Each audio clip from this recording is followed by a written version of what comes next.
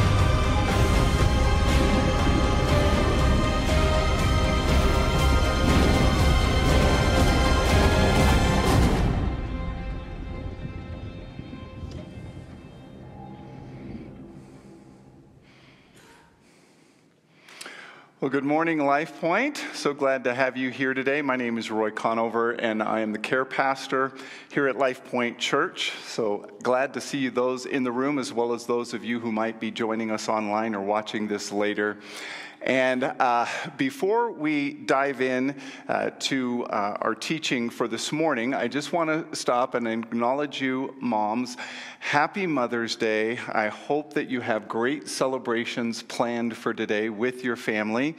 And with technology, I know it makes it easier even for family that's far away that you can connect that way online.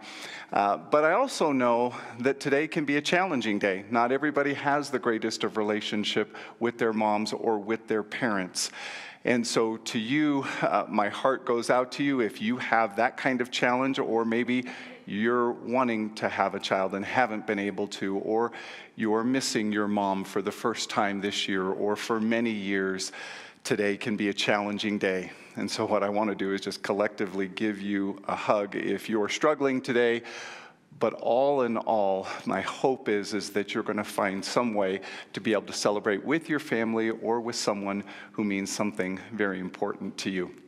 Now, we are continuing in our series of Bible in a Year, going through the entire Bible. We're finishing it up this month. We are in the book of Revelation.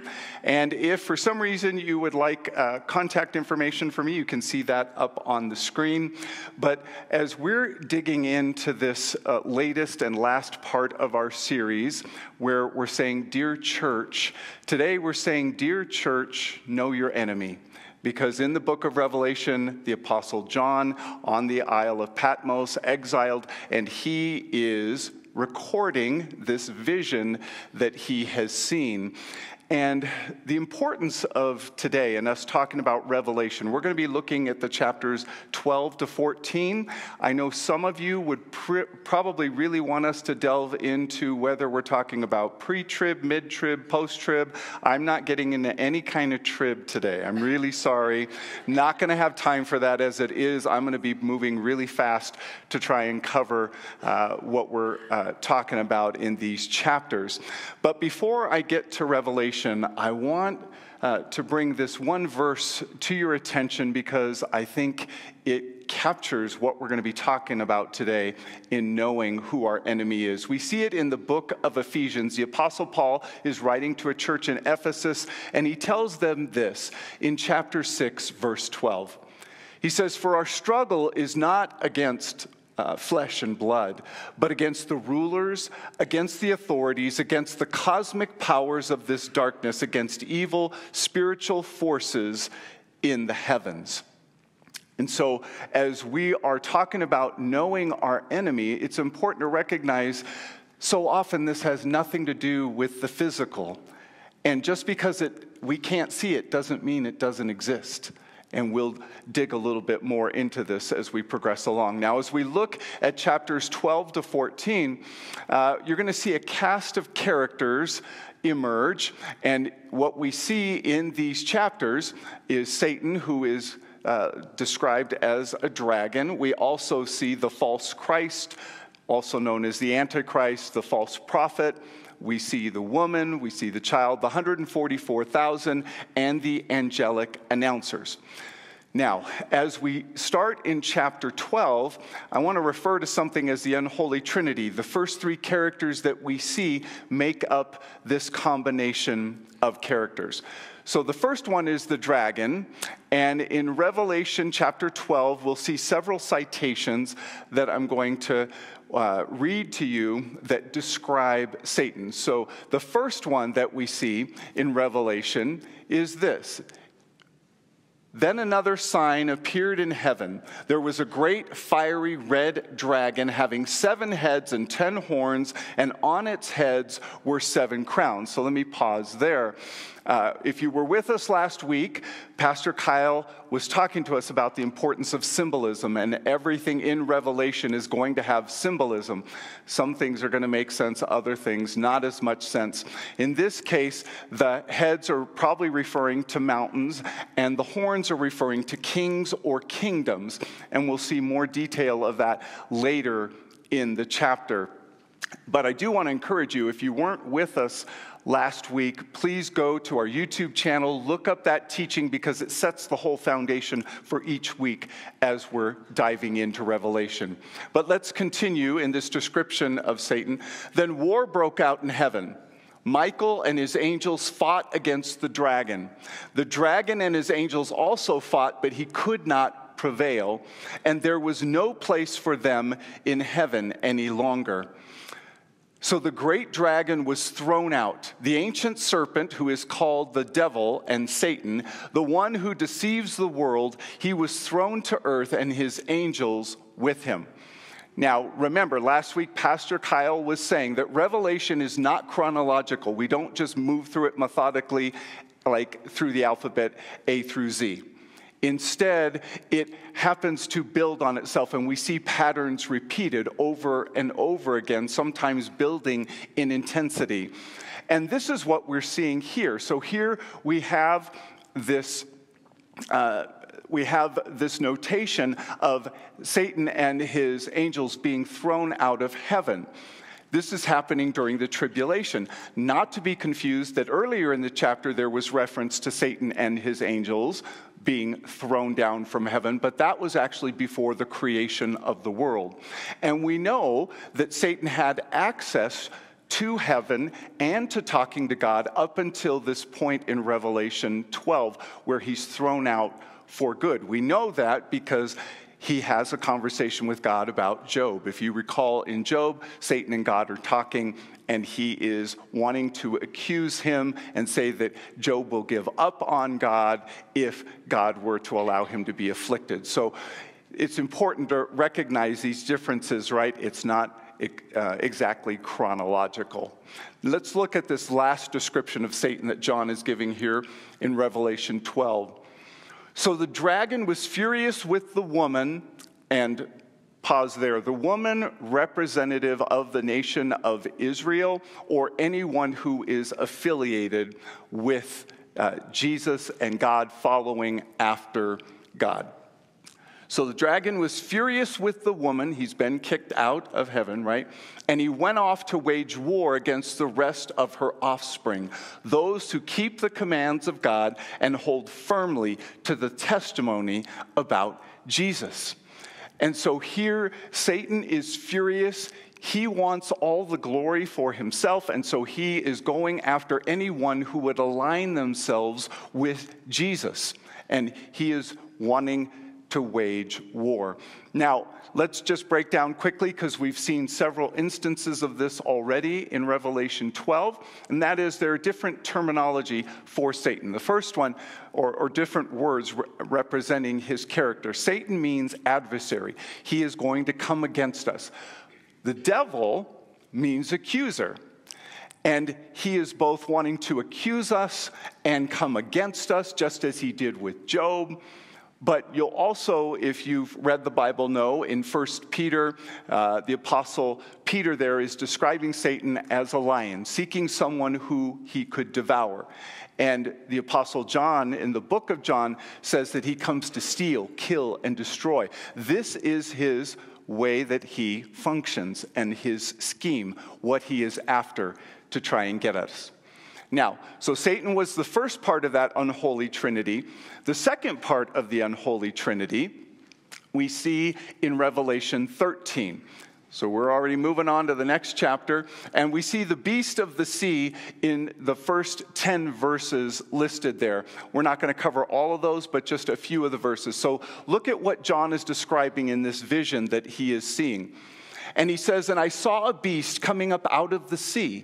It had 10 horns and 7 heads. On its horns were 10 crowns, and on its head were blasphemous names.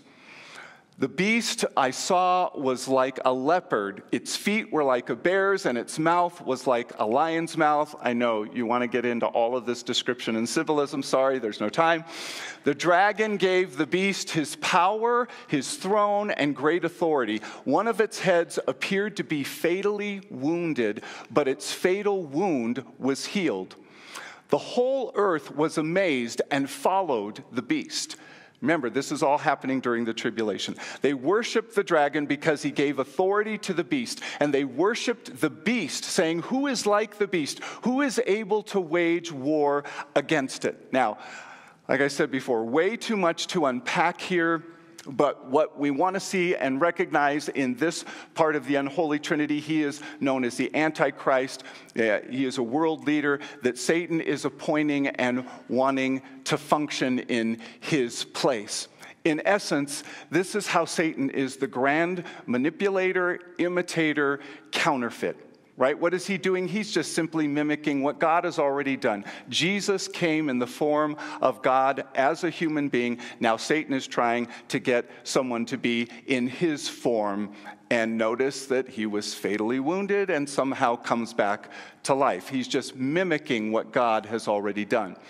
Now there are 4 key parts to Satan's attempt to create this counterfeit Christ, this Antichrist. The first one is wonder. Right? He is performing miraculous healing from a fatal wound, just like we saw with Jesus overcoming death. The second is worship. The one thing that Satan desperately wants is people to worship him. He hates the fact that we would worship God. That is why he is coming against us. That's why he's our adversary. That's why he is our accuser. And then the third thing you see, all dictators want to control people, and he uses his words to do it. The more you read in Revelation, you see this is the role of the Antichrist. And then fourth, you see war, right? When all else fails, just go ahead and come against God's people and wage war. So these are the tactics and what he is attempting to do through the Antichrist. Now, the third part of the unholy trinity is the beast from the earth. We see this in Revelation 13, verses 11 to 18. We're just going to look at a few verses that give description to this third character of the unholy trinity. So John says, "Then I saw another beast coming up out of the earth. It had 2 horns like a lamb, but it spoke like a dragon. It exercises all the authority of the first beast on its behalf and compels the earth and those who live on it to worship the first beast, whose fatal wound was healed. It also performs great signs, even causing fire to come down from heaven to earth in front of people. It deceives those who live on the earth because of the signs that it is permitted to perform in the presence of the beast, telling those who live on the earth to make an image of the beast who was wounded by the sword and yet lived." So here we have the completion now of this unholy trinity. Is it reminding you of anything? Anyone? You've got God the Father. Satan is trying to mimic and imitate him. You've got the Antichrist, that first beast of the sea, mimicking Jesus, the Son. And then you've got the prophet, the unholy prophet who is trying to mimic the Holy Spirit and trying to lead and direct everyone to worship the Antichrist, this second beast. And so in this process now, you have this unholy trinity that is fully complete. And this is Satan's tactic because he is a counterfeit and he wants to mimic exactly what God has done. If you could move to the next slide. Thank you, Julie. In what we're going to see here in just a second, I have a verse. Jesus was warning people long before this tribulation is going to happen to be careful with false prophets. Be careful with signs and wonders. The people of his day just wanted signs and wonders. They wanted to have proof that God was real. But there's an element of faith that we need to trust God, and that's what he's looking for from us. But in Matthew chapter 24, a couple of verses, he had been warning his disciples about these false prophets that were to come and that have been happening in every generation since Jesus, which is why we need to know who our enemy is. Look what it says.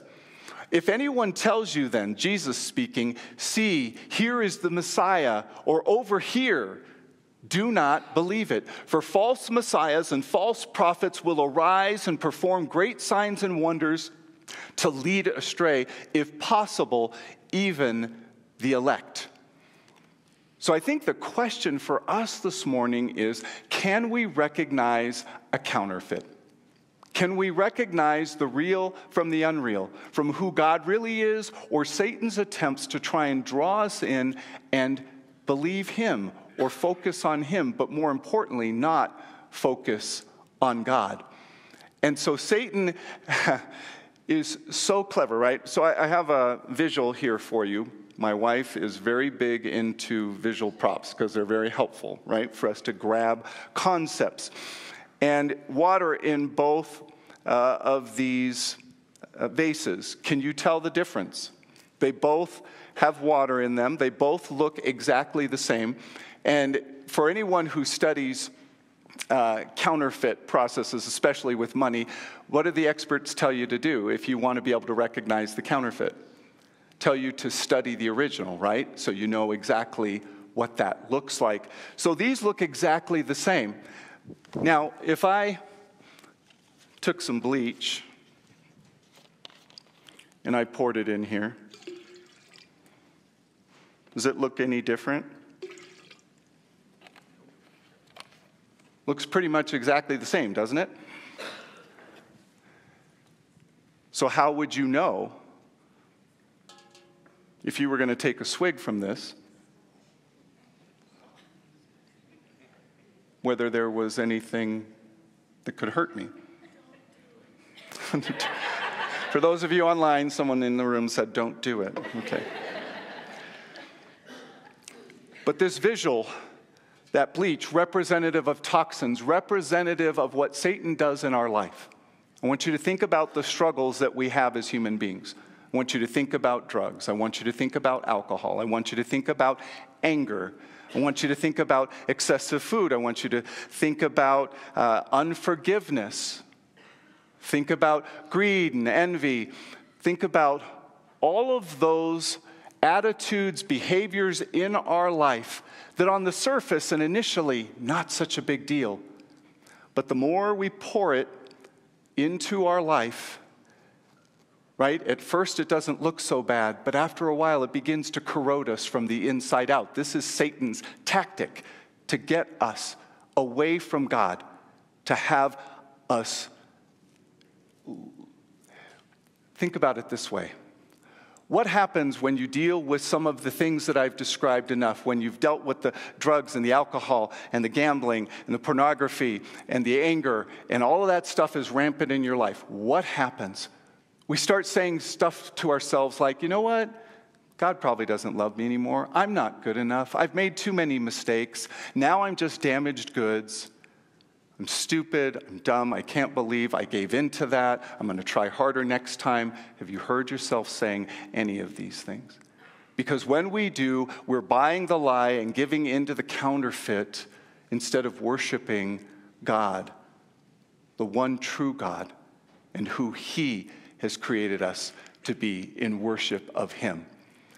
So as we continue in Revelation, the Apostle John is going to now describe the mark that we see described here and what it means to align ourselves with Satan.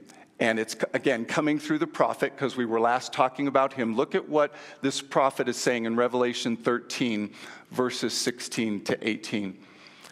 So it makes everyone, meaning this false prophet, this unholy spirit, small and great, rich and poor, free and slave, to receive a mark on his right hand or on his forehead, so that no one can buy or sell unless he has the mark, the beast's name, the number of his name.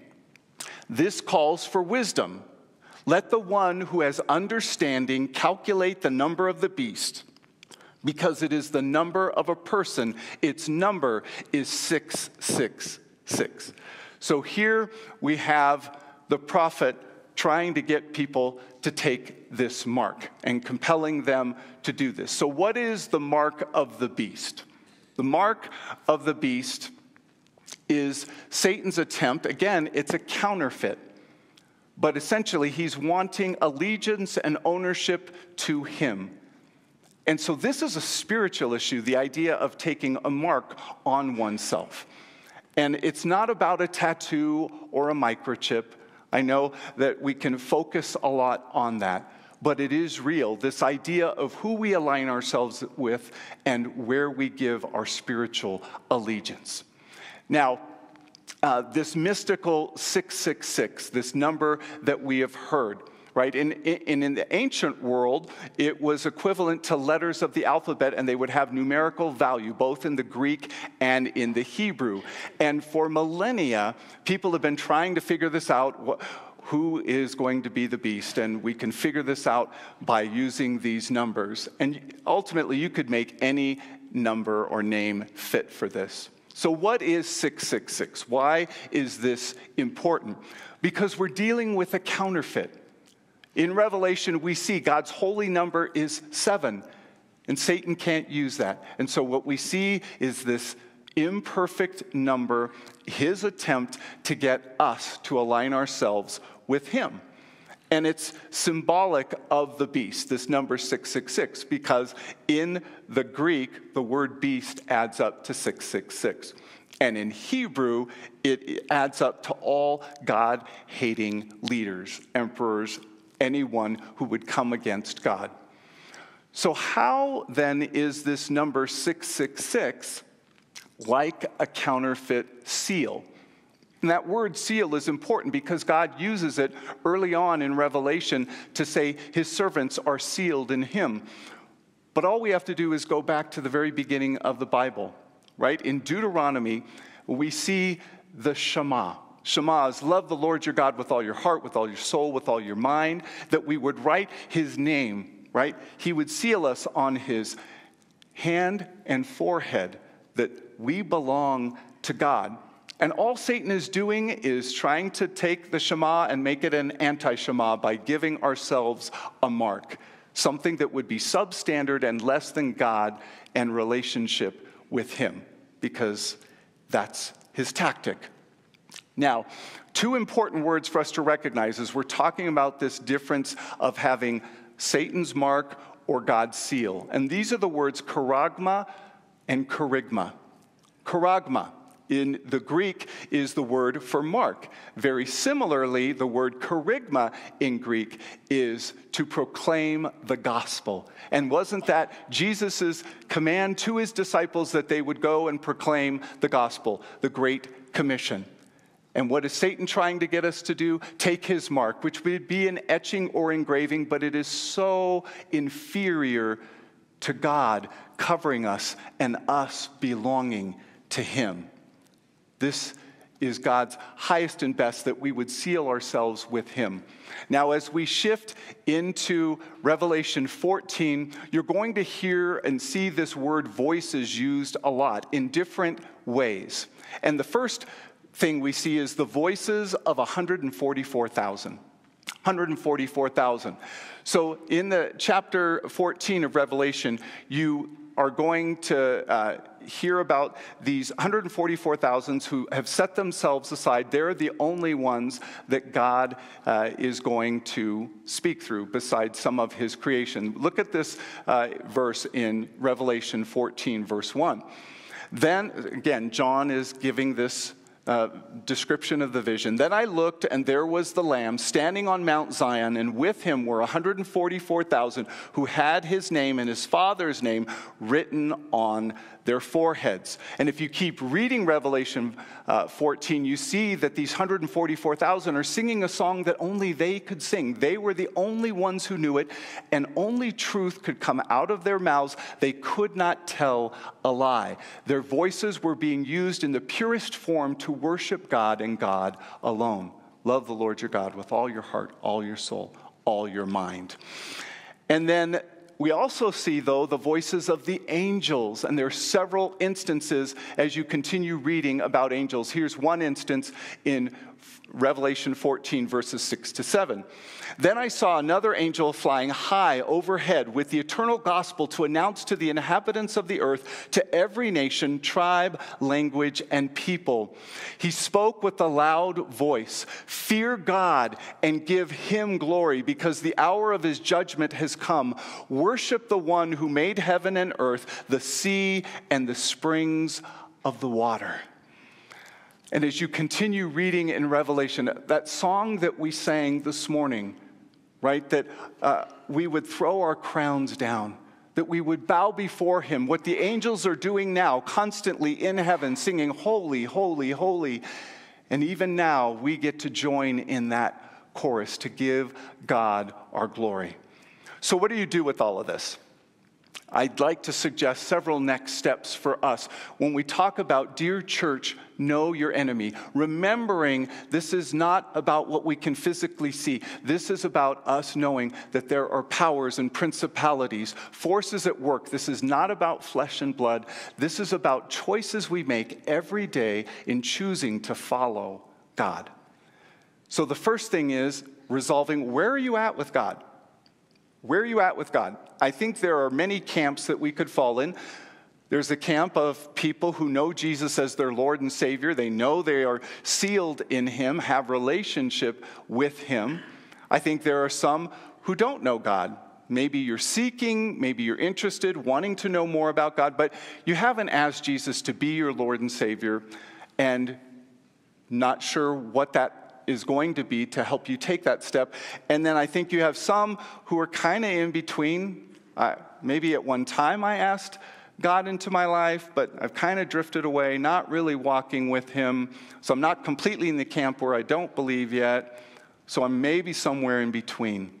And I think resolving where you stand is important, because if you want to know who your enemy is, you have to know what team you're on.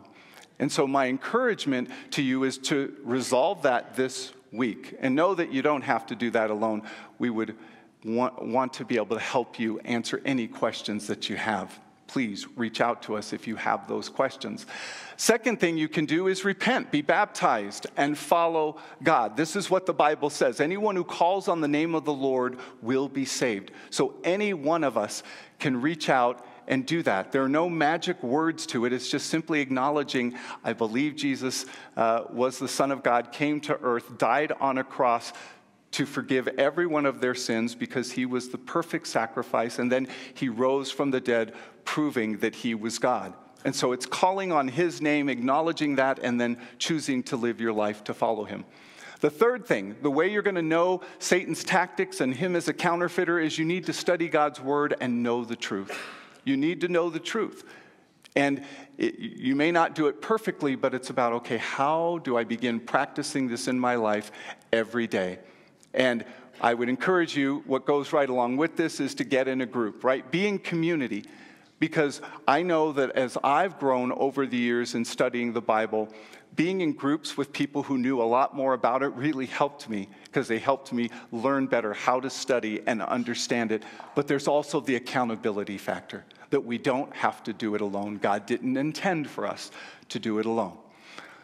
So that is a drink from a fire hose, right? We've covered a lot this morning, but my hope is that it will encourage you to want to dig into this and read this more, and more importantly, take a step to say, I want to be sealed with God, and I don't want to fall for the poison, and I don't want to allow toxins into my life that would ultimately destroy me, because that's what Satan is after. He wants to steal, kill, and destroy, and our God wants to rescue us from all of that.